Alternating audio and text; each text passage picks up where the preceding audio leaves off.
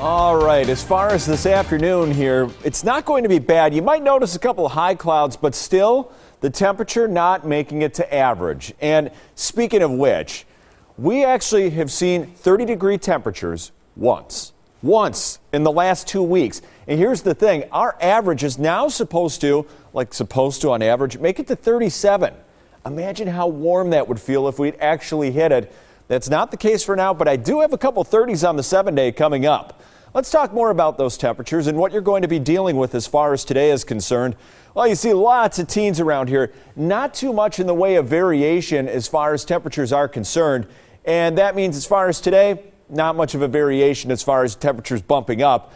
May make it to around 20 degrees. That's about it. Now, as far as tomorrow's concerned, there are a couple mid to upper 20s. Those on the way for tomorrow, but it comes with the threat of a couple of snowflakes. But it doesn't look to be a big snow event as of right now. Now, as far as the rest of your day, again, you're going to have plenty of sunshine, plenty of it. Now, as the afternoon goes on, a couple high clouds starting to filter their way on in. But as you notice, our day is going to be completely dry.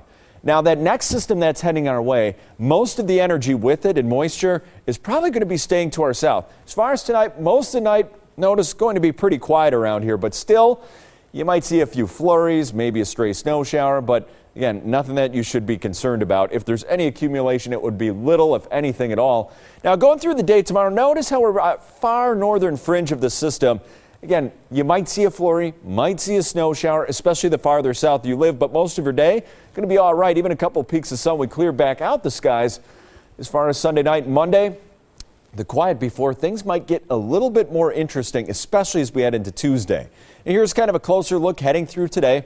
Nothing to worry about. Even by 6 o'clock tonight, a couple clouds starting to slowly filter their way in. As we head through the night, pretty much quiet. Once again, maybe a flurry, stray snow shower, and that's the story for tomorrow as well. Notice right along the Wisconsin-Illinois border, a little blue showing up, and that again could be a couple flurries or maybe a snow shower, but most of you going to be all right with this next system. Here's a look at our future snowfall accumulator. That's not much. And this might be a little optimistic at that. Again, if you see anything, it's going to be light, if anything at all. So the rest of your day today, increasing afternoon clouds, but most of the day, plenty of sunshine. And that sunshine helping us after a chilly morning, bumping up to around 20 degrees.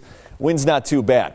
As far as tonight's concerned, 13 degrees, maybe a couple flurries, maybe a stray snow shower, and that's going to be the story for tomorrow as well with 28. Now, let's see if we can keep that warm up going. Not so much on Monday, Tuesday, by the way. It's going to be kind of a day to watch. Could see a wintry mix. If we mix in more rain to the south, that means less snow. If this all tracks a little bit farther south, that means more snow for all of us. Looks like 30s, though, by Friday and next weekend, which will feel so nice.